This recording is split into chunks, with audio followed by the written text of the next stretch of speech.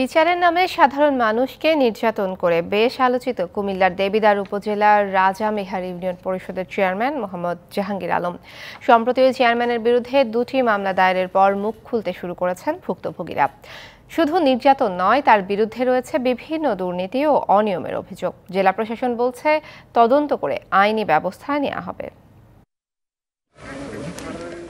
কুমিল্লার দেবিদ্বার উপজেলার রাজা মেহার ইউনিয়ন পরিষদে 2011 সাল থেকে টানা 2 মেয়াদে চেয়ারম্যানের দায়িত্ব পালন করছেন মোহাম্মদ জাহাঙ্গীর আলম।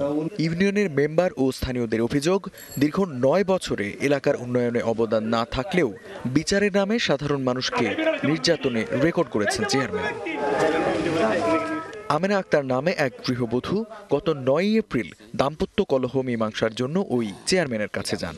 এরপর দুপুরে ডেকে নিয়ে তিনি অভিযোগকারীর স্বামীকে রড দিয়ে বেধড়ক পেটান। এই ঘটনায় গত 16 এপ্রিল হত্যা চেষ্টার অভিযোগ এনে মামলা হয়। চেয়ারম্যান নামাজ পড়ে আসছে, আসার পরে আপুরে নির্মম বলে গালাগালি করছে, অনেকক্ষণ হাতে মারছে, খিলাইছে। আমি তার বাবা কইয়া তার পায়া ধরছি, সে আমাকে এভাবে মারছে। ও কি নিজের হাতে মারছে না অন্য লোকের হাতে? নিজের হাতের রুলার দিয়ে কাঠের রুলার দিয়ে পিটাইছে। ঘটনার 3 দিন পরই গত 19 এপ্রিল এক শিশুকে নির্যাতনের অভিযোগে আরও একটি মামলা দায়ের করা হয়।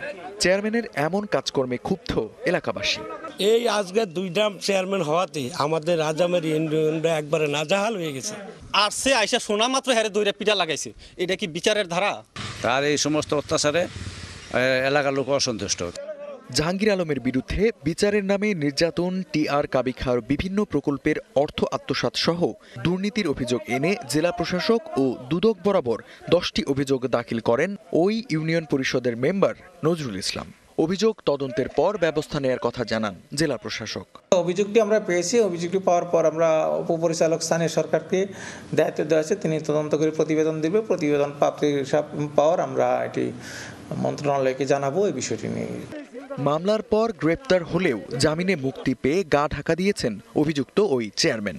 এখন বাদীপক্ষকে নানান হুমকি দেওয়ার অভিযোগ উঠেছে। DBC news desk.